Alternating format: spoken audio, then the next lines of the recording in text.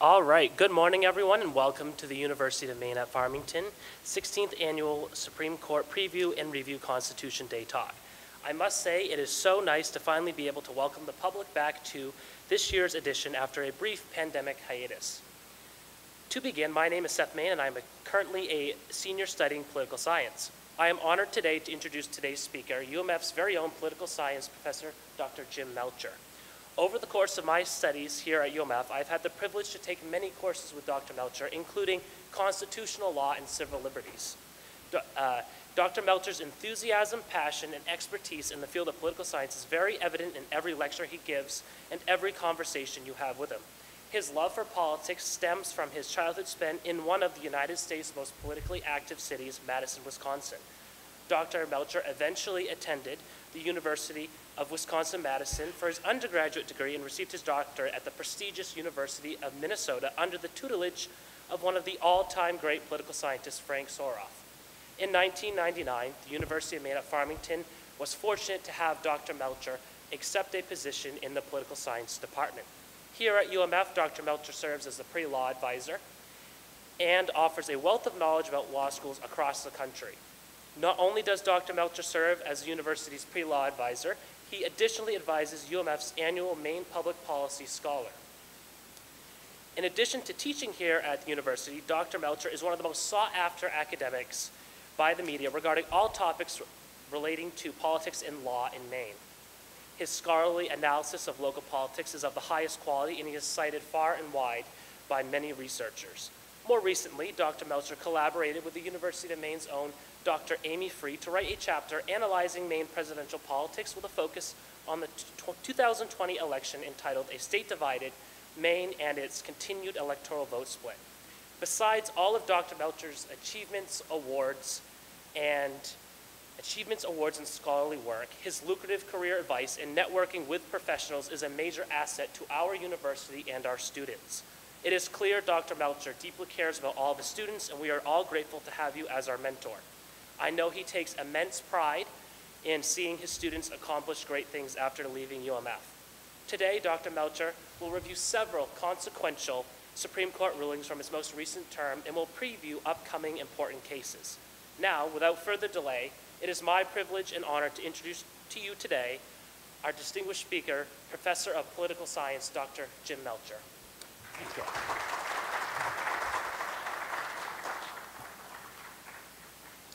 Thank you, Seth. Glad to see some of my great alumni back in the end. I don't know what there we go.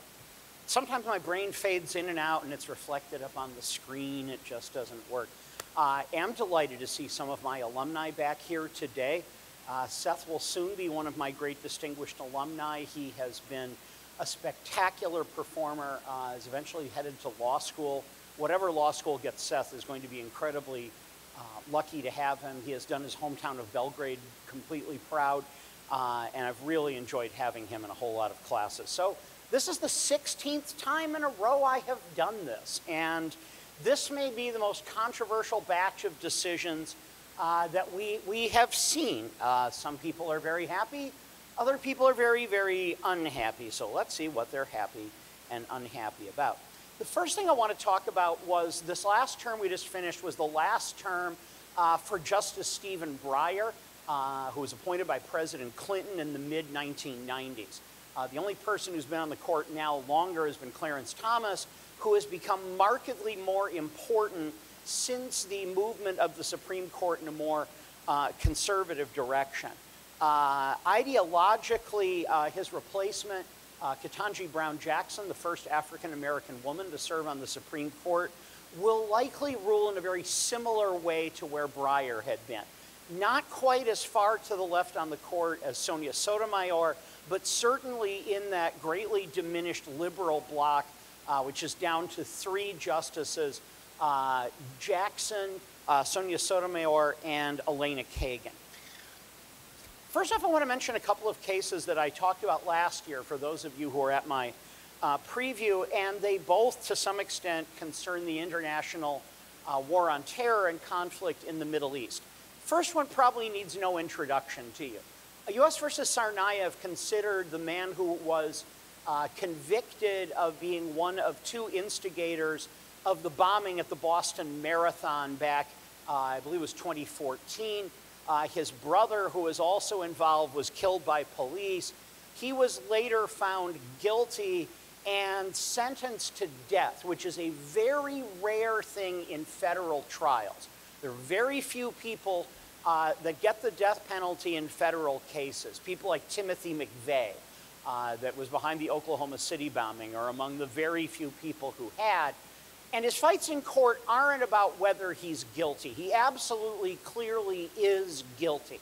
The question is, will he get life in prison without parole, as he wants, or will he be executed?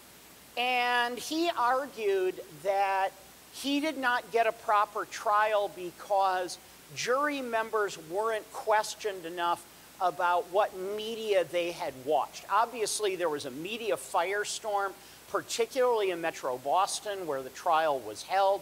Probably would have been hard to find a completely unbiased jury in a case like that. But he said they failed in the, Frank Undercuffler will correct me, I believe it's pronounced voir dire process, where you're looking at who is serving as jurors. He said, I want a retrial on the death penalty phase. He lost 6-3, but he's now looking for new grounds on which to appeal. So he is still in federal prison in Colorado. He has not yet been executed. His new appeals went in April, so it all keeps on going. A much trickier case to understand is the U.S. versus Abu Zubaydah case. Zubaydah was one of the leading lieutenants of Osama bin Laden in working for al-Qaeda, was captured relatively early on, and he has been subjected to what is sometimes euphemistically called extraordinary rendition. That he, as a suspect that the American government believed had knowledge of future attacks, was treated very severely, was waterboarded, and then was exported to another country, which he and most people believe was Poland. And that in Poland, they were able to interrogate him on what he and others consider to be torture. European Court of Human Rights argued that he was tortured. You will notice there's a large difference between the two pictures of him there. He went to prison with 2 good eyes, and he currently only has 1, which he says came out of how he was treated in Poland, and he's filed a lawsuit. And he wants the contractors, the CIA hires people to do this stuff. Like you might hire a contractor to work on your house. The CIA outsourced some of this, and he said, those people took me to what I believe was Poland. I want to sue in Poland. He's still at Guantanamo, one of the very few prisoners still left there, largely emptied out. And I need to know the exact location. I want data from these people that work for the CIA, but the Supreme Court held 7-2 that even though almost everybody is sure he was interrogated in Poland and by most people's definition tortured in Poland, it would be damaging to American national security to divulge exactly where. And you had an interesting matchup with Sonia Sotomayor, very clearly the most liberal member of the court, along with Neil Gorsuch. And one thing we're going to see about Gorsuch as we talk is Gorsuch has a general theme that he thinks the American administrative state has gotten too big and too powerful and is taking on too many examples of authority. And he said, this is an example of it.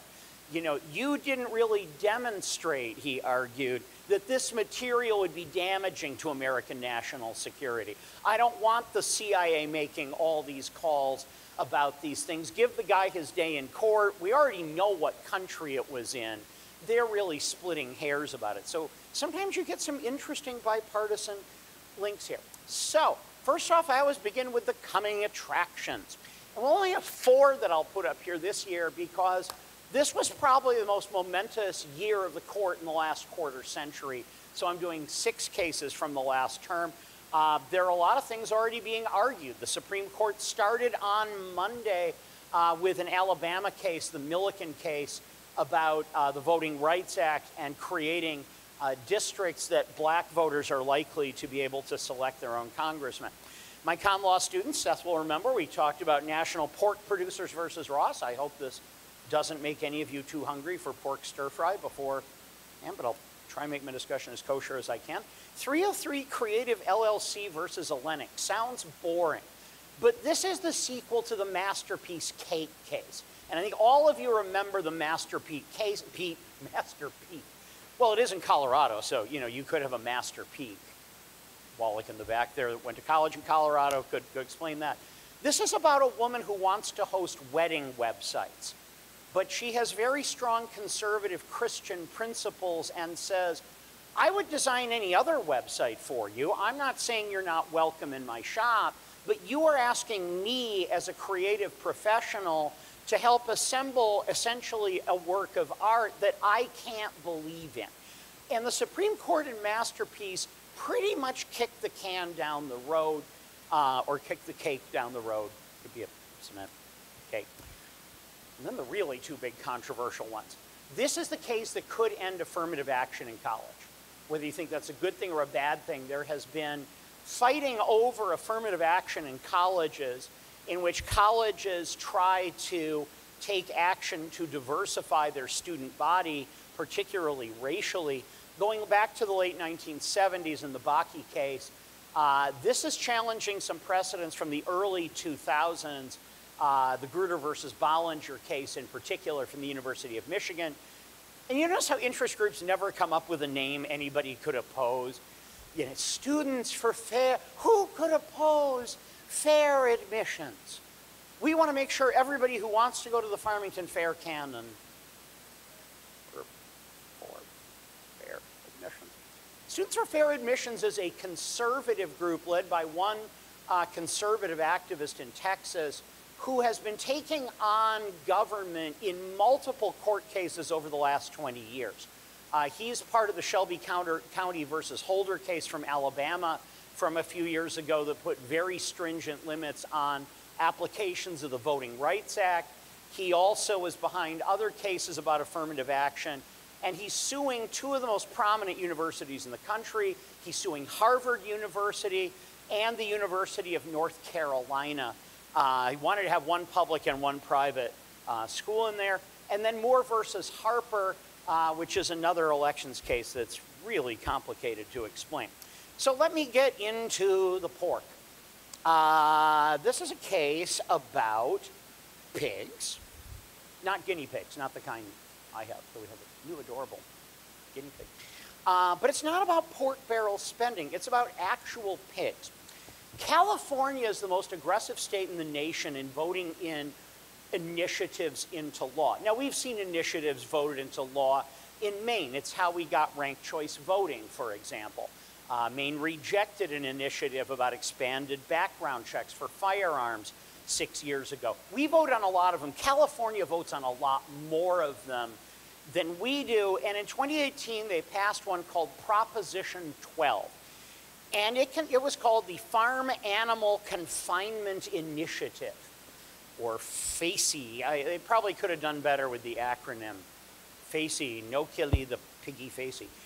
And the big issue in this are what are called gestation crates.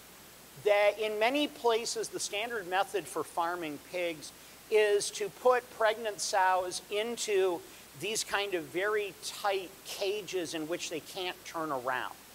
And the people in California argued this is inhumane treatment of pigs. The pork industry argues, no, this is an efficient way. It doesn't physically harm them. And why is this a Supreme Court case?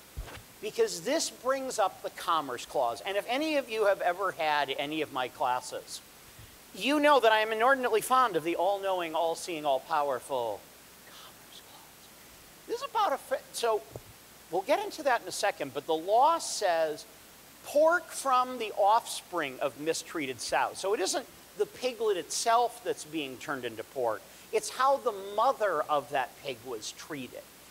And the state of California has argued any pigs that were born into a mother sow in this kind of gestational crate is cruelty to animals and therefore can't be sold in the largest state in the country. Now, why is that a big issue? It's a big issue because California has almost no pork production of its own. 0.2% of the pork sold in California comes from there.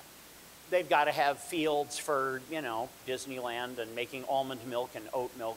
Don't ask me as a Wisconsin native what I think of milk. But so 99.8% of the pork sold in California comes from another state. Commonly Midwestern states like Iowa, Nebraska, South Dakota, and other states. And the pork producers argue that this violates something called the Hidden Commerce Clause. What is the Hidden Commerce Clause? Does it mean it gets under here? Is it hiding? Is it afraid of somebody? Hidden Commerce Clause is also sometimes called the Private Commerce Clause, also sometimes called the Dormant Commerce Clause. But that might make you feel like you're in a mood for a nap, and so I don't want to talk about anything dormant. I've always learned it as the Hidden Commerce Clause. The Hidden Commerce Clause argues the power to regulate interstate commerce belongs to Congress. You can't mess with interstate commerce if you are a state. Now, obviously, states make various decisions that affect interstate commerce. Are you going to allow marijuana to be sold in your state? Are you going to allow fireworks to be sold in your state? Both of which have changed in Maine in my time in Maine. We had a famous case about 20 years ago in Maine about the illegal importation of bait fish called golden shiners from New Hampshire and whether or not Maine was violating the Hidden Commerce Clause in a case like this. And the pork producers say, you're violating the Hidden Commerce Clause. You don't have a right. You are affecting interstate commerce. All this pork is coming in from out of state. You've effectively passed a national law that one in 8 meat pork is sold in California. And so this has a major interstate effect. And they argue this violates the Hidden Commerce Clause. National government wants to regulate that? Fine. California, though, is basically passing a law and nobody else in the country could vote on that affects a lot of producers, and the pork producers are squealing mad about this whole sort of thing.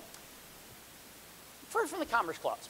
States can't excessively burden interstate commerce. The most famous case of this is a case from the late 1950s that John Stewart used to talk about called Navajo Freight Lines versus Bibb. This is a case where Illinois had a different size mud flap requirement for trucks from every other state in the United States. So theoretically, if you were driving over the border from Wisconsin into Illinois, you had to pull over and change your mud flaps. And then if you continued on to Indiana, you had to change your mud flaps again.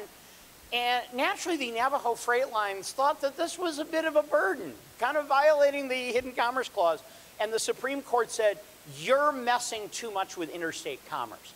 You can't do that. Some of you might recall a case from my hometown, Madison, where the city was trying to practice protectionism against an out-of-state milk producer, Dean Milk, which is now part of the Morningstar Group, large group of dairy companies, and they said, well, we care about safety. They were lying through their teeth. We care about safety and purity, and even though there are refrigerated trucks now, we can't allow any milk sold that was bottled more than 15 miles from the city limits. It was kind of like a really obvious, let's stick it to the Illinois people, which, trust me, Wisconsin people are always quite ready to do. The Supreme Court said, you can't do that. You're taking on some of these functions that properly only belong to the national government, and a lot of it is about limiting protectionism. So one argument California has made is, we don't have a pork industry to protect. We don't have pigs. We don't have a pork industry. We're not passing this to advantage like Madison was trying to help its dairy producers and hurt the other ones. We're not doing anything that's helping our pork industry. We're not violating the Hidden Commerce Clause. Next case, Creative LLC versus Olenek. It's a sequel to a very famous case called the Masterpiece Cake Bakery case. And they both come from Colorado, and they both involve businesses that ran into trouble when they refused to perform services to LGBT plus people. See down there in the lowercase, there's the man who owned the Masterpiece Cake Bakery, and on the right is a gay couple that wanted to commission them to make a cake. And he told them, I'll sell you anything else in the store. I'm not prohibiting against you based on your sexual orientation, but you're asking me to put my artistic process to work. That's compelled speech. And compelled speech, when the government makes people say something, tends to be very difficult to justify.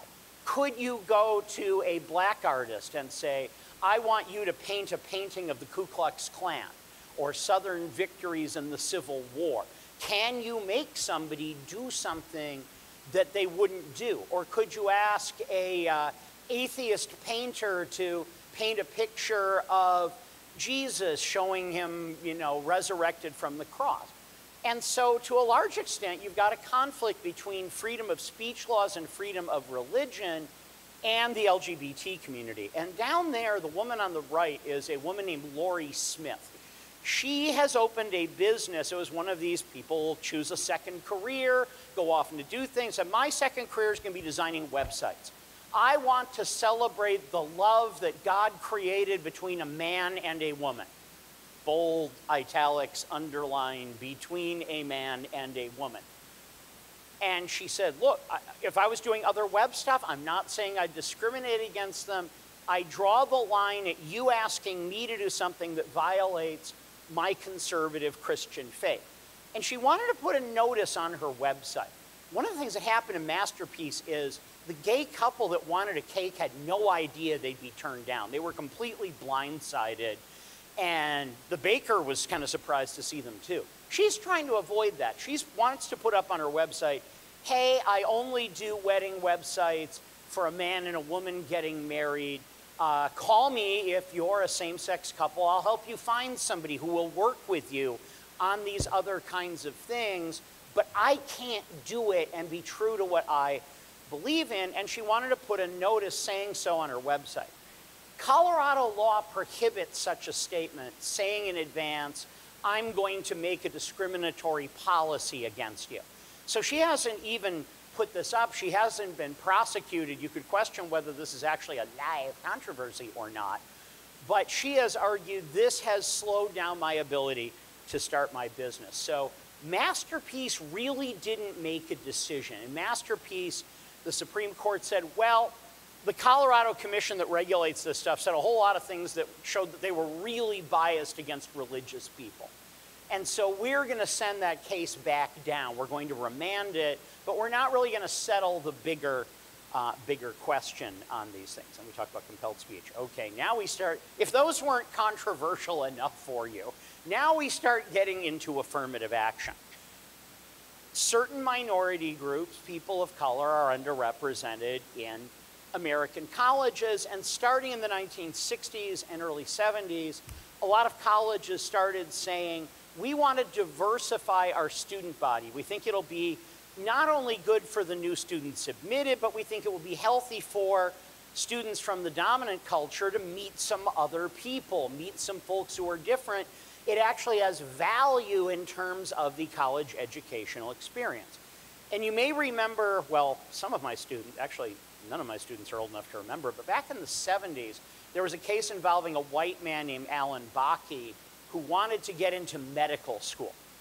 And the University of California, Davis told him, you can't get into medical school, your grades aren't quite high enough, and we've reserved specific spots for women and people of color, what are called quotas. We have this many chairs reserved for them, and therefore you won't be able to get in. He eventually does get his medical degree and practice, and the Supreme Court said, you can look at race among a whole menu of other factors. Are they a good flute player? Were they valedictorian in their class? Did their mother give $6 million to help build the new gym? Is he Biff Buffington the 12th person to go to our school? Oh, well, we can't let a Buffington not get into here, can we? So there have always been a whole lot of other factors besides your GPA and your SAT scores.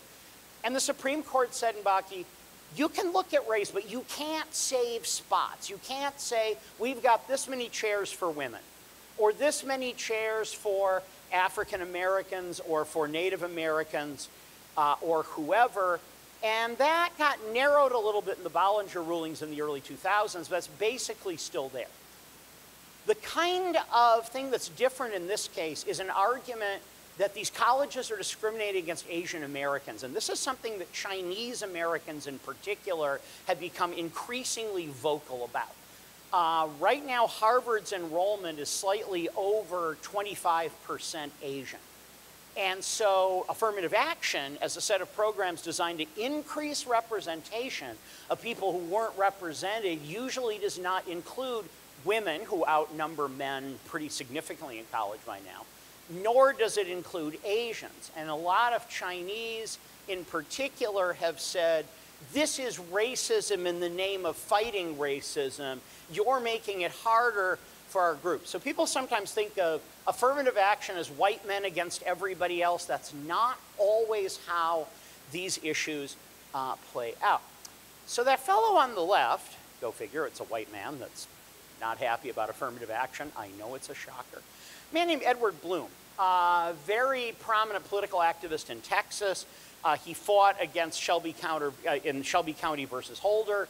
He was responsible for funding litigation that diluted the Voting Rights Act of 1965. The Fisher versus University of Texas case that I talked about a woman who wanted to get into the University of Texas and argued, I didn't get in because I was a white woman. She eventually had to settle for going to LSU, which isn't that bad. Better football team these days anyway. And so this is a real challenge, those cases coming out of Michigan in the early 2000s that said, you can use race as one factor, but you have to have a good reason. And what they upheld in Bollinger was the law school saying, we need enough minority students to make the other students feel comfortable. We need to get to a critical mass. Nobody wants to be the one black student or the one Indian student, and they'll learn from this, but we're not doing quotas. I think it's very likely that affirmative action in colleges under this court is likely to be struck completely, particularly in the North Carolina case. In the North Carolina case, Ketanji Brown Jackson has recused herself. She is a graduate of Harvard Law, and everybody on the Supreme Court except for Barrett is a graduate of Harvard or Yale. She went to this little school in Indiana called Notre Dame University. Poor. Yeah, the Supreme Court is not diverse in terms. We haven't had, I can't think of the last time we had somebody from a public law school on the Supreme Court. I might be in the 1960s. Maybe Abe Fortas might have. But that said, you got to have a good reason for doing that. I think, and so she is recused. Ketanji Brown Jackson is on the board of Harvard University.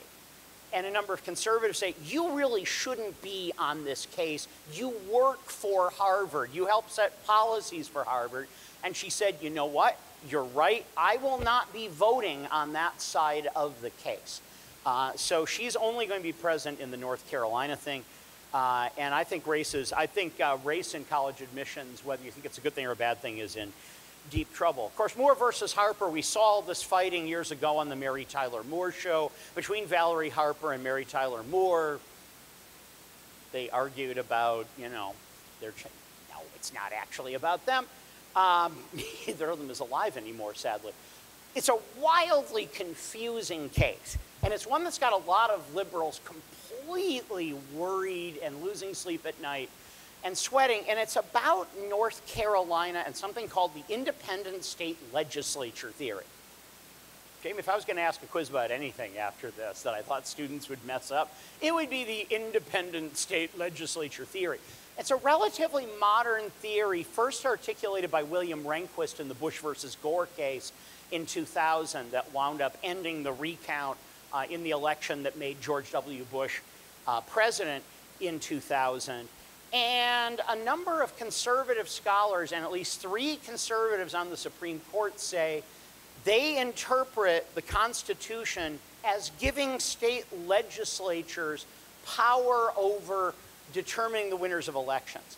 If that sounds familiar, this is the argument Donald Trump's lawyers used in 2020, arguing we should seat these alternate legislators, these alternate electors that state legislatures in these Republican states have chosen, we should seat those. So we've seen this argument before.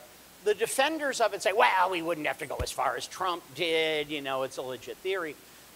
But it also kind of goes against where the framers were on legislatures. The framers really didn't trust or like legislatures very much. That's a lot of why they created the Constitution. They tended to think the legislatures have run wild, they're giving debtors too much trouble. Look at Shays's rebellion in Massachusetts. Look at all these things. Framers weren't big on giving legislatures a whole lot of independent power. States, yes. Legislatures specifically, not at all. And so this has come up in North Carolina. North Carolina has a Democratic governor and an overwhelmingly Republican state legislature. And they have passed two maps, the state Supreme Court, for congressional elections that Democrats say are heavily gerrymandered. And the state Supreme Court has said those are gerrymandered. They don't fit in the North Carolina Constitution. So after their second loss at the Supreme Court, they said, you know what? We believe in this whole idea of the legislature being supreme on these things. And they use the elections clause of the Constitution. Nobody can question what the legislature has unless Congress passes a new law about it. This would be a massive shift of power toward state legislatures, which in many cases, both Democratic and Republican, are severely gerrymandered and could lead to some very strange implications indeed. So the argument here, if this gets passed, would give legislatures a lot of power in federal elections to question the results for races for the presidency and for Congress. The new electoral act that appears on its way to President Biden's desk would neutralize some but not all of these matters, and there's some of the things it could do. So now, 6 cases from the last term. And if you're a conservative, this is going to make you really, really happy, because it's pretty much a 6-case winning streak for conservative positions. If you're a liberal, it may give you a sad. So that's my trigger warning. You know, if you feel strongly about these, and you've probably heard of most of these cases. Had to pick the local one. Had to pick the case from Boston, which, believe it or not, you didn't think this was possible. 9-0 decision. Yes, even an ideologically cut in half Supreme Court could all agree on which side should win this case. Kennedy versus Bremerton School District, the second of 3 cases we'll talk about that concern religion. This is the praying football coach case from suburban Seattle. Carson versus Macon. We could go to Maine State Supreme Court case about vouchers and sending students, if you live out in the boonies and you don't got into high school yourself, whether or not you can send them to, you know, St. Dom's or Temple Academy, or Temple Academy and Bangor Christian were the 2 schools specifically involved in that particular case. And so the Supreme Court looked at Maine for the first time in a long time. New York State Rifle and Pistol Association versus Bruin. Would you guess this might be a firearms case? Would you guess it might be a case about state firearms regulation? Major expansion of gun owner rights to the largest extent ever in American constitutional law. West Virginia versus EPA. I thought I'd see some of my natural science colleagues here who want to talk about coal and global warming and all those sort of things. And then that one, which is the case that overturned this precedent from 48 years ago called Roe versus Wade that you probably, okay, pretty major case. So first I want to talk about Shurtleff versus City of Boston. If you see down there in the lower left-hand corner, the City of Boston has 3 flagpoles outside City Hall in that giant cement monstrosity at Government Center that they have over there. The only thing growing are flagpoles. So it's pretty, maybe some dandelions through the cracks. So that picture there at lower left is what you have. One flagpole always has the American flag and the POW MIA flag. The second flag has the flag of the state of Massachusetts. The third flag usually has the City of Boston flag, But from time to time, they allow different groups to apply for the privilege of having their flag up for an hour. Short period, not a permanent flag. But like, okay, we're having this big group coming to town. We'd like to put up a flag. Or the Red Sox won well, not this year, but the Red Sox won the World Series. We want to put up a Red Sox flag. All things that are non-permanent, temporary, non-governmental flags. And usually they're pretty cool with it. Pretty good winning streak.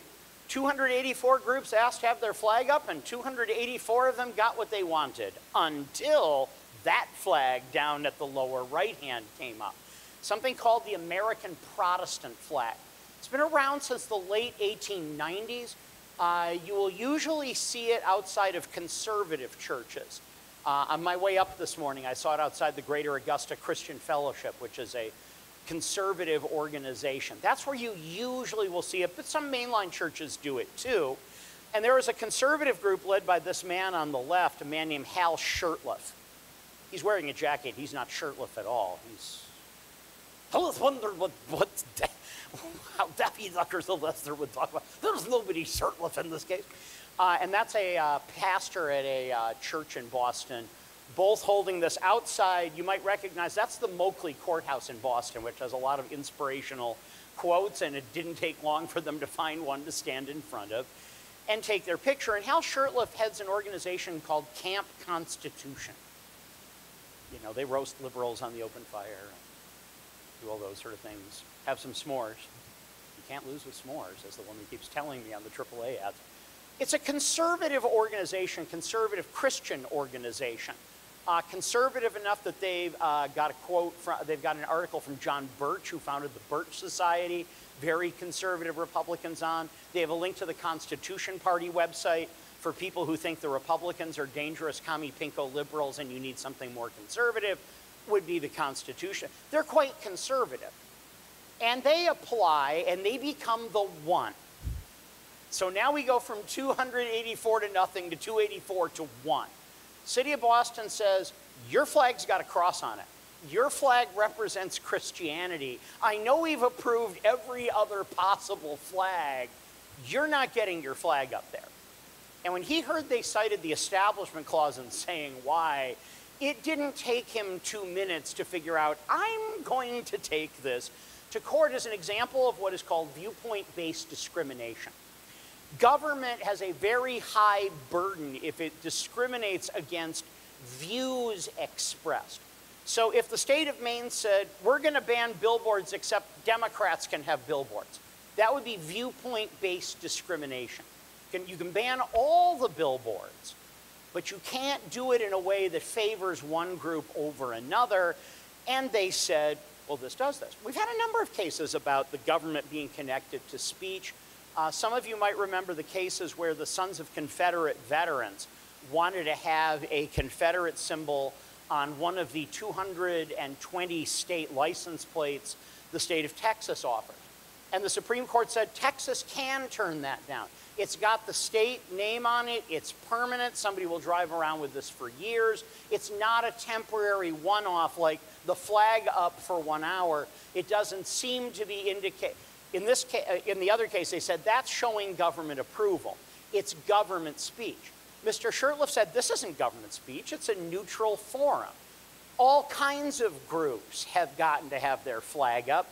You're violating both our freedom of speech and our free exercise of religion if you don't give us the same chance you gave all these other groups. Would you believe a unanimous decision? Thomas and Sotomayor all going out to salute the flag and stand. Yeah, 9-0 for Shurtleff. Breyer wrote the decision, one of the last decisions Breyer wrote, appropriately so, as Breyer used to teach at Harvard Law School. And they argued that his First Amendment rights, both of free exercise and speech, were violated. The city, or the court cited the pattern. They said, look, it's really clear you let a lot of different groups do this. They're not advocating violence. They're not advocating something that would be dangerous to the community. It's not incitement to riot. You're demonstrating viewpoint-based discrimination. So that picture there shows the 1 hour they got in August, 2 months ago. They finally got the right to fly their flag for the 1 hour. And the 1 hour is really kind of what groups want. They want a chance to take pictures.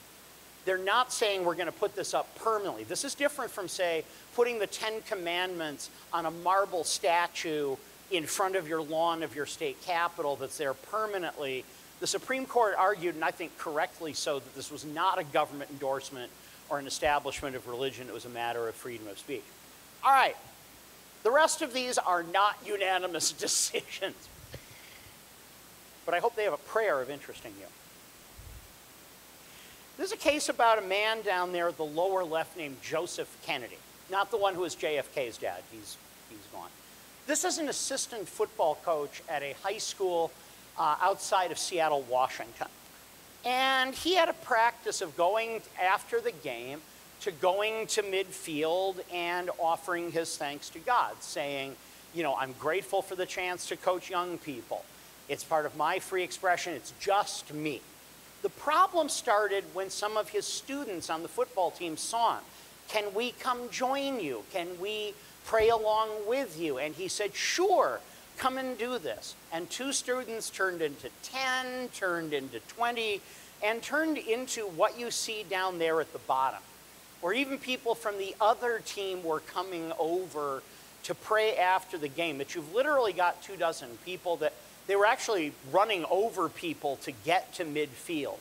And one thing that Sotomayor is correct about is that Gorsuch's decision didn't talk at all about all the fray, all the conflict. There was way more of it, and Sotomayor correctly called him out about it. So the school district saw this and said, look, we know you've got a right to pray. You're not, if it's something that, first off, this isn't in school, it's not a captive audience, this is not like praying in a classroom. This is after school. We recognize that. We realize that this probably isn't coercive, but kids on the football team might feel pressure.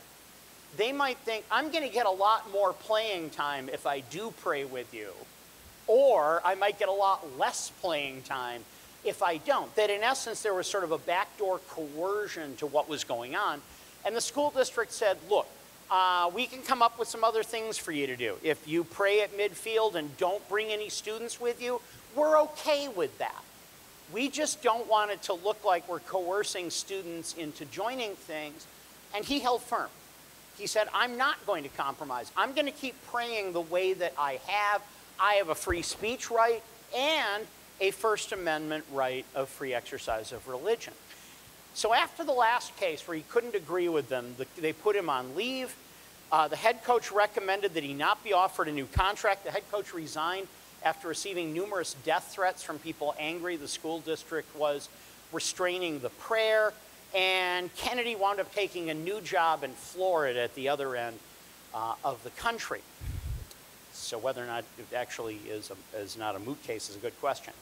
This is one of a series of cases we see that are a 6-3 straight ideological down-the-line win. The 3 liberals said that the school district was justified. The rest didn't. By the way, that's him kneeling and praying in front of the Supreme Court, which is constitutionally permissible because there aren't any students around him that he flew in from Washington State. And this has become a major change in the tests that the Supreme Court has used. Alito, in writing the decision, very explicitly says the old Lemon test that was commonly used, that tended to be quite restrictive, is gone. Rights need to be demonstrated in terms of history and tradition. If something's been a right that's been around a long time, people have done for a long time, that gives it more credit. There's a very conservative view of rights. Makes it very difficult for any new rights to pop up, which is going to come up in some of these other cases. Gorsuch argued, if you don't hold for Kennedy, it would mean a Muslim teacher wouldn't be allowed to wear a headscarf at school, or a Christian teacher couldn't pray over lunch in the school cafeteria. Now, it has to be said, Kennedy was very vocal in advocating for his job. And you know, I understand why he would. I'm not criticizing him for it.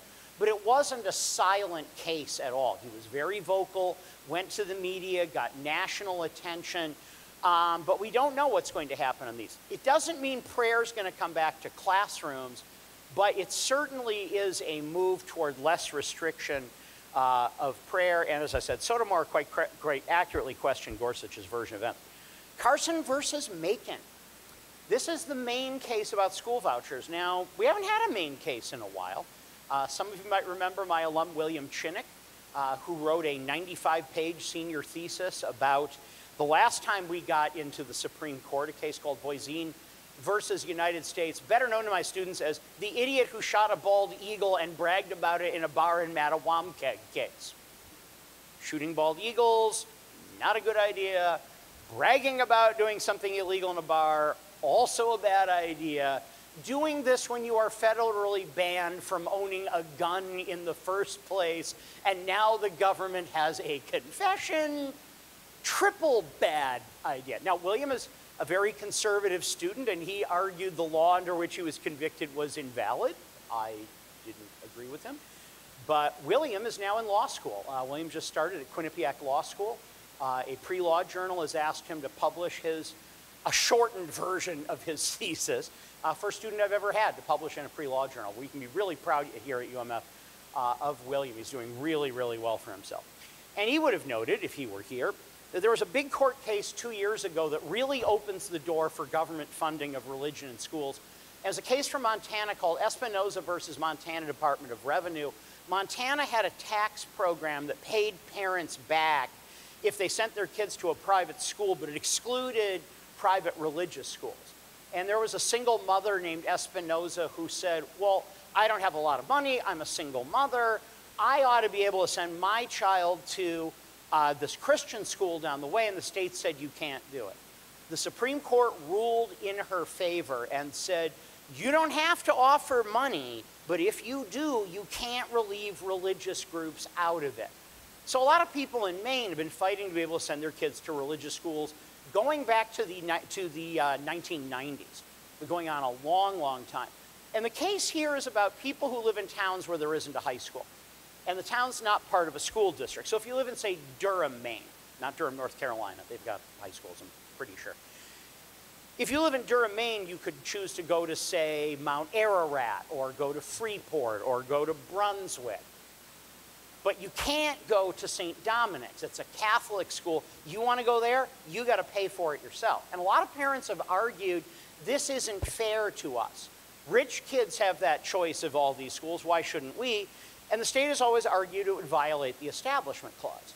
That would mean direct government support for religion. And there's one of the girls that was involved in the case and her mother in front of Bangor Christian Schools. There's a conservative Christian school in Bangor, which is why it's called Bangor Christian School.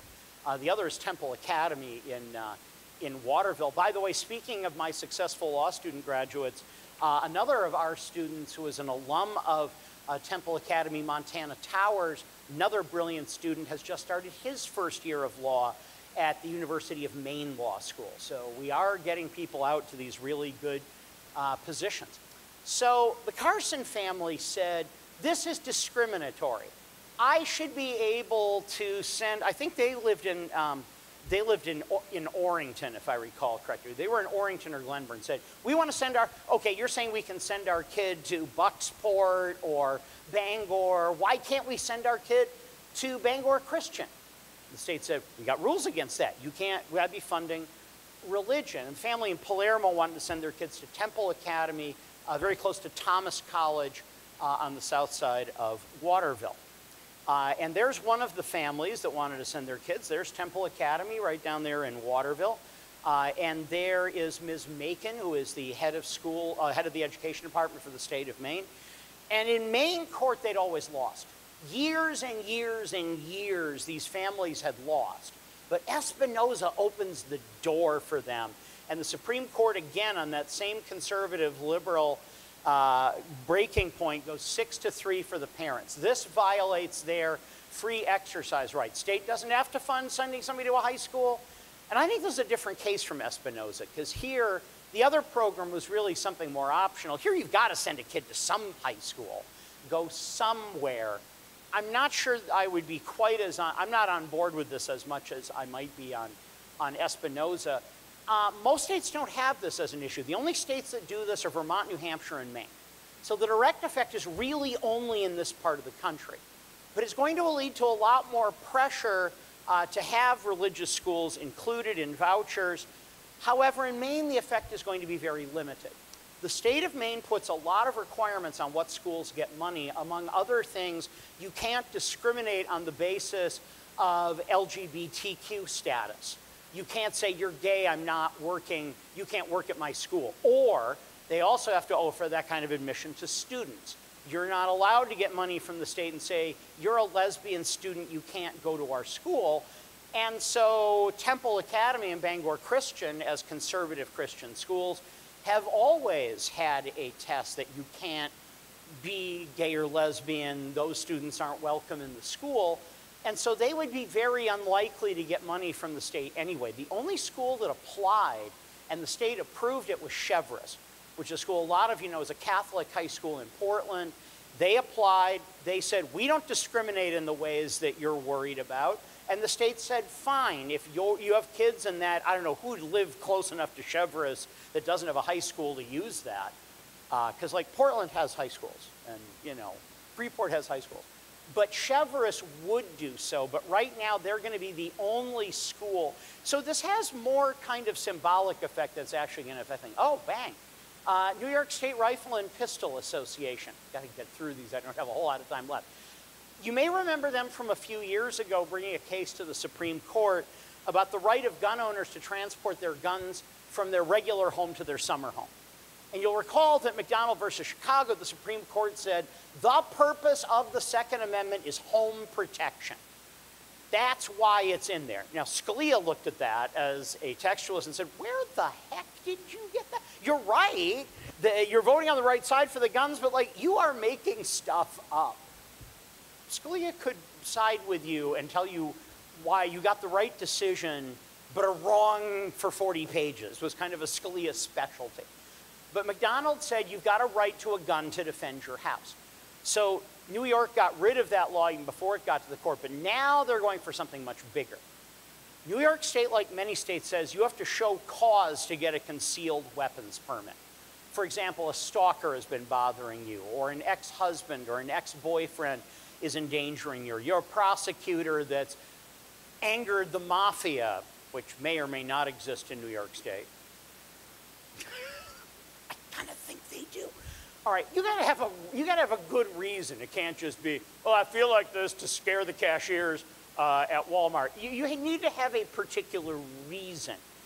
And the Pistol Association said, why do we need a reason?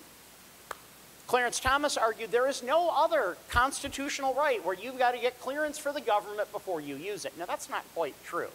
I can't suddenly have a parade of 500 people down Front Street without asking the government first, is it okay that we block all the traffic to Ron's? But that's Thomas's argument. That the argument a lot of gun owners have made is the Second Amendment shouldn't be seen as a second-class right compared to these other things, and the Supreme Court ruled for them. So this goes way beyond McDonald. McDonald said you got a right to have a gun at home or going between your homes. Now, states can still have a permit to keep felons out, but now the burden is very much on the state about why they're doing it. And one thing that was successful in their argument was the gun owners said, this gives way too much discretion to local officials. And there were groups of black gun owners. One was called Black Guns Matter. Haven't seen a lot of chartreuse or pink guns. Well, there are pink guns, actually. That said, well, it seems like when they turn down concealed carry permits, it's almost always for a black person who wants one, and white people get it. This seems to have way too much discretion for the local officials. But it's a pretty broad statement, but it doesn't mean they're going to expand things.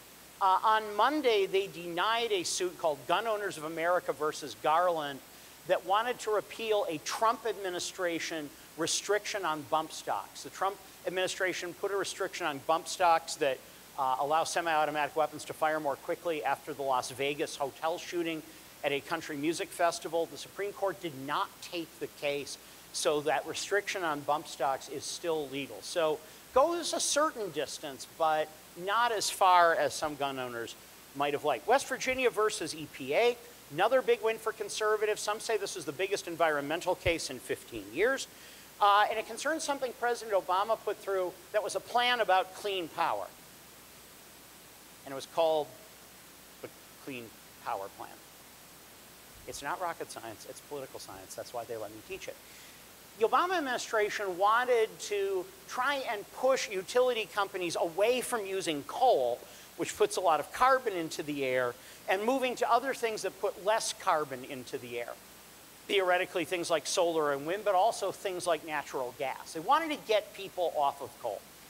And they were sued immediately, and the Supreme Court approved an injunction. Okay, we're stopping that for now. Stop right there.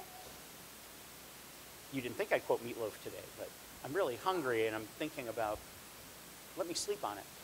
So they put it in, the Trump administration sure as hell wasn't going to take this out of the freezer and say, why, yes, I want to stick it to the coal states. They loved him. We're going to bring back coal. It's going to be better than ever is one of the things that he said. So he wasn't going to bring it back, but Biden wanted to. And the Supreme Court said the EPA doesn't have the power to do this. And they cited something. The reason why I have Frank Gorshin as the Riddler down there. There used to be a show called Batman I watched after school when I was little. He always wore question marks on a green outfit. I see him as the symbol of the major questions doctrine. What the Supreme Court said was, if you've got something big like this, like major federal government efforts to push away from coal, this should be something Congress expresses the will to do real directly. That this is, let the bureaucracy make calls on little piddly things. This is too big. If you really think so, this is a major question. And it's another place, much like the CIA case, where Gorsuch said, I think the administrative state is too big. And I think this is a way we've got to rein in what the bureaucracy can do. But it didn't do what a lot of conservatives want. It did not overturn something called Chevron deference. So my wife and I were driving in California. I wasn't sure where to go, and she said, let's go to the Chevron station. And I deferred to my... Chevron deference comes out of a famous court case from about 30 years ago in which the Supreme Court said, unless they're acting in a way that's really egregiously overpowering, you ought to defer when Congress hasn't made something clear to what the bureaucracy says something means. Chevron deference gives a trainload of power to bureaucracies to interpret laws like environmental laws, and a lot of conservatives do not like turning over the keys to the car to the EPA or these other groups. So they've been chomping at the bit for years. Get rid of the Chevron deference. But Chevron deference isn't completely turned off.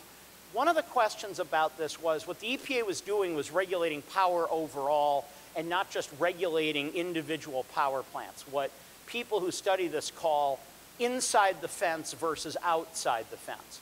That it's more justifiable for the EPA to regulate what a single plant does than put on requirements for the system as a whole, which is why I found that inside the fence thing. And a lot of environmentalists are very upset about this, but it may have been the spur for the Biden administration to pass probably the largest spending package to fight global warming in American history. It was part of something that didn't really deal with inflation a lot, called the Inflation Reduction Act. Actually did way more about things like the environment, money for solar, money for wind, less coercive to people operating coal power plants, much more carrots than the Obama administration's sticks. I think it's going to work a lot better than what the Obama administration did. And Biden can go to the Supreme Court and say, well, we got something. It was passed. It was real explicit. Doesn't tell the bureaucracy, the bureaucracy doesn't know, how do you like those crunchy pieces of coal? Okay, here we go. Can we promise we'll all be friends after we discuss this? This is the case that overturns Roe. Roe, as you know, was the court case that declared 46 of the 50 states as laws restricting abortion to be unconstitutional, including Maine. There are only 4 states in the country where they had abortion access, what we had after Roe, and none of them in the middle of the country. They're all on either the West Coast or, like New York, we're on the East Coast, and it set up a trimester division. The argument made by Blackmun, who was used to arguing for medical clinics. He had been the lawyer for the Mayo Clinic before he was thinking, how do we do this so that it's fair to doctors? How do we do this so it's fair to clinics? And he said, okay, the longer a pregnancy goes, the more the government's got a right to do something about it. First third of pregnancy, government's got to leave it alone. Second third, government can put in regulations. Third of pregnancy, you can make it totally illegal, and most states do. And third trimester abortions mostly happen in the case of something very severely wrong with the fetus or something that's a real threat. Some state laws have been, limits have been permitted. The federal government, or the Supreme Court said states can put limits on minors seeking abortions, as long as there's a judge or somebody you're not related to that you can go to.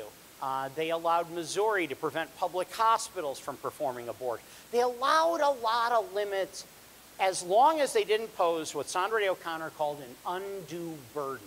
And that case comes out of a very important case called Planned Parenthood versus Casey. You can limit abortion, but don't make it too hard for people. You know, government doesn't have to provide money for them. We can say this group can't provide them, but don't you go so far as to shut down abortion completely.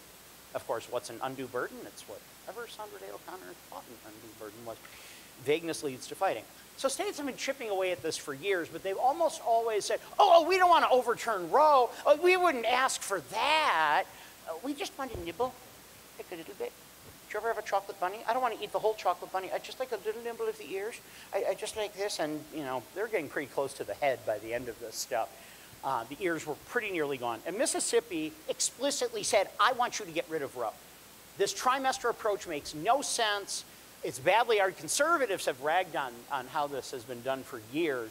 And they said, we're banning abortions after 15 weeks, and we want to overturn Roe. So that's a big change. Nobody else had been saying we want to chuck Roe completely. They were all saying, oh, you can do our restrictions, but Roe's still alive. You still have a chocolate bunny. The chocolate bunny just doesn't have ears or a head, but there is still a chocolate bunny. Court divided. Justice Roberts did what I thought the court would do. He said, Mississippi's law is constitutional, but I don't think we should overturn Roe versus Wade. So Mississippi wins, but this is a really huge change you're asking the public to do. And Roberts believes in precedent. Probably the greatest advocate of precedent of any justice in Supreme Court history.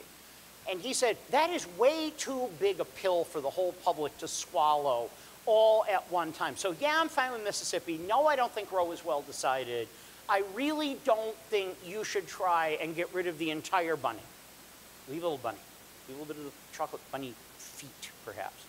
The losing side, quite angry, as you might expect. The conservatives had different views. Roberts was of the view that 15 weeks is fine, but you shouldn't go banning abortions beyond that. Thomas, on the other hand, not only said, well, getting rid of Roe is fine, he said, I'm not sure about the whole right to privacy thing. I think there's a whole lot of other rights that maybe we should take a look at, like same-sex marriage rights, or contraceptive rights, or a lot of other things that flow from the idea from Griswold versus Connecticut that there is a constitutionally guaranteed right to privacy. Nobody else would go as far as Thomas does. But I do think it's true to say the things that were decided on privacy after Roe are not as safe as the things decided before. I think that, first off, you need to bring a case to court. I don't think any state's going to pass a law banning contraceptives. I do think there are laws in states in the South that would gladly pass a law repealing same-sex marriage. I would say that's more where the pressure is going to be. And Alito said, again, that rights have to go way, way back. In fact, he goes back to a famous English writer of the 1700s, one that said some really controversial things like executing witches is okay and various other things. And he cites that. It's tradition. It's good. You can't make up new rights. So Alito has a very new approach to rights. And he compares Roe to Plessy versus Ferguson, which probably, even if you've never studied law, you know is the case that said it's okay for the government to mandate racial segregation, which is overturned partially, but nowhere near completely in Brown versus Board. He said that was egregiously wrong on the day it was decided. Roe was also egregiously wrong and deeply damaging. And he says this is a good thing. Now we'll have a democratic debate in all the states. We'll have a pleasant little chat about abortion. You know, we'll just sit down over some tea and we'll go over to Rennie's and get some cookies and we'll just have this nice little friendly chat. It'd be more democratic. And it's not anti-women because women feel this way on both sides and they'll be able to participate. He even went so far as to say he thought it would reduce tensions around abortion. I think that's certainly true of people who are pro-life on abortion. I really don't think the National Organization for Women got the memo that this was going to reduce tensions on their part. But conservatives have argued for years, look, this is something that is important. It's a major question. It's something that ought to be decided by the public in various sorts of places. So what's going to happen? Well, a lot of states aren't going to have a democratic dialogue because they've had laws going back to the 19th century. Wisconsin now has a law written in 1849, a year after it became a state, that will now kick in and ban abortions. And the Republican legislature, when the governor said we should amend our state constitution to have a referendum on the question, convened for 15 seconds and then adjourned the session and said, okay, we legally met, we're not talking about it, see you, goodbye. Some states have passed new restrictive bans, but others have gone the other way. Kansas had its famous vote in which Kansas said, we're upholding the right to abortion in our state constitution. Michigan is voting on abortion this fall. And I talked about those other rights. The abortion debate is now going to take up a lot of the air out of the room that we won't have time to talk about other stuff. And I think it's actually going to help the Democratic Party in the current elections. I think in a lot of the country, this is going to be something that they use to motivate turnout. The Supreme Court's public approval level is now the lowest it has been since the advent of polling. Now, if you're a conservative, you could quite accurately argue, isn't this what liberals shoved down on us in the 60s when they got rid of segregation, when they made it harder for the police to do their job, when they did all those things? It's not entirely different. They do raise some interesting questions there, but the public has tended to think the court has gone too far. And Kagan and Alito had a nasty little exchange of the kind only Supreme Court justices can have who aren't in the same state at the same time. Kagan gave a speech where she said, if over time the court loses all connection with the public and with public sentiment, which you can read between the lines of, I think we just did that. That is a dangerous thing for democracy. And Alito, who no matter what you think of his ideas, is a really smart guy, knew she was talking about him. Alito was not happy that he had just been dissed quite this publicly and fired back, saying or implying that the court is becoming an illegitimate institution or questioning our integrity. Questioning my integrity is crossing an important line. One thing I do worry about is I worry that the Supreme Court is going to find it difficult to come together and argue things through as well as they used to. And I think there's a lot of reason to have concern about that, in my opinion. Now, I don't have a whole lot of time left. I could talk about a dozen more cases, but right now, one last chance for me to put my favorite picture up. This is Stephen Breyer reading Cat in the Hat to a group of hatted children on the floor of the Supreme Court, which I just think is completely awesome. So I've got about 10 minutes left. I have to take care of my paying customers in American government at 1:20. But who has some questions or other cases that came up? Had some big cases about immigration that I haven't had a chance to talk to. One was called Biden versus Texas. I think you can probably guess what sides the different people were on in that one. There was a big case from Oklahoma about law enforcement and federal versus, or state versus tribal rights. Came up, seemed to be a big reversal, made Gorsuch really cranky because they basically chucked the decision he'd written 2 years before, and that tends to make justices mad. Any questions? Who has a question for me? Don't all go at once. Yes, sir. Or yes, ma'am. Yes. It's hard to tell with the masks on. There's a case coming up in the next term, or this term, but I think it's like the Indian Child Welfare Act. Yes. There is. That's a case. The question was, there's a case the court will be hearing later this term concerning the Indian Child Welfare Act. And this was an act passed largely about adoptions. That there have been a lot of fear, as there have been fear in various communities.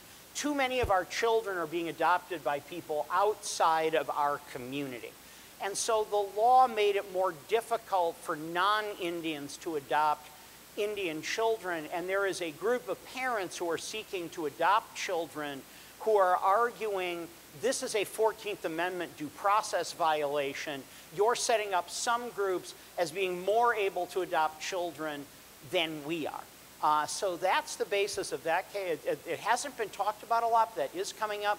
We just had a very large case about adoptions come out of Philadelphia 2 years ago, in which Catholic Social Services said, we are not going to work with adoptions with same-sex couples. It goes against our religion.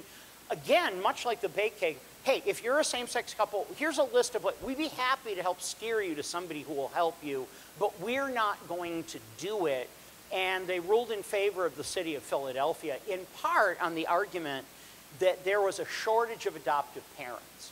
And making it harder for any one group to adopt people was going to serve potential adoptees badly. The logic of that for the Indian claims case might be to argue that we should open things up more broadly about Indian adoptions. But I haven't really read a lot of analysis about it, but that is another important case about Indians. The cases from Oklahoma have been the ones that have gotten the most attention about Indians in recent years. Other questions? Thank you for that. Other cases about the EPA and water, and whether they can regulate wetlands that are temporary. Like, you all know about vernal pools and things like that living in Maine. Sometimes there's water, other times of year there isn't. And some groups are arguing the EPA should only be allowed to regulate water where it's there all the time, and they shouldn't be allowed to regulate places that run dry. And the EPA, well, if there is water there a lot of the year, I think we kind of need to make sure when the water comes back, it's good. Yes, Frank? Yeah, first of all, I wanted to compliment you on accurately describing Roe v. Wade and Blackmun's connection with the medical establishment and what that case said and what's often said that it said versus what it actually said, which was that it was a real triumph for the medical establishment. It absolutely was, and nobody says that. Yeah. Because both sides regarded it as either this horrible thing that crushes the unborn, or it's a vindication of the rights of women to control their own bodies. And Blackmun wasn't really trying to do either of those things. As a matter of fact, I mean, the plaintiffs, I mean, Jane Roe specifically asked for the right to choose, you know, an autonomy-based decision. Right. And they didn't get it. I mean, no, they got not at all. The physician's right to make the medical decision in consultation with their client or patient within a certain, you know, trimester framework. It's a very different case than is often portrayed. And it was a much more moderate decision in a lot of ways than... At the time, relatively speaking, it didn't result in a huge outcry at the time. You know, people responded to it, but not nearly, you know, considering 46 states, as you said, were overruled, it really didn't have that massive, I remember it well, because it was 1973, I remember the case, and it wasn't that. I was alive, but I was 10, so I wasn't really analyzing the merits briefs quite as much as I might have otherwise. So, well, I think that's true. Well, part of what happens is the Catholic Church comes out against it right away. And a lot of the motivation comes from the alliance of conservative Catholics and conservative Christians that we see in the Reagan years of moving the Republican Party in a more socially conservative direction that moved it into those. And it's an issue where people talk past each other. They, you know, one side says, well, this is all about fetal personhood, and it's about the fetus has a heartbeat, you shouldn't do that. And other people are defining this entirely in terms of bodily autonomy, and it becomes really, really hard to get to yes on that. I don't think it's as badly written a decision as most people think. I do think Ginsburg was right when she said it might have been better off for abortion rights in the long run if it hadn't been ruled on. That her argument was states were moving in a direction of legalizing abortion at that point, and that kind of put the hammer on allowing that continued evolution and made a lot of conservatives feel like, hey, this got hijacked from us, this got pulled out, the court shouldn't have the authority to do that. So I think acting when it was surprising, I think it might not have seemed controversial at the time, but I think the seeds for it to get to be controversial were all planted deep into the ground and were fertilized with Miracle Grow for them to all grow up and grow at a later time. Yes, sir. Oh, you had your hand up, I thought. Oh, I'm seeing things. Jamie, speaking of distinguished, awesome alumni. Thank you. Oh, wait a minute, I thought I called on Dylan. No, I'm going. Right, smart. Teasing you. Go ahead. I'm wondering if you could point to like another period in history where we've seen like such an activist court and like the subsequent impact on elections. Like I really feel like you said it earlier that these cases and the real like conservative leaning, opinions that have been written like it could impact our future, this midterm season, next presidential year. Has this happened before? The one, not on as big of a scale, but what I would point to would be the early 1960s.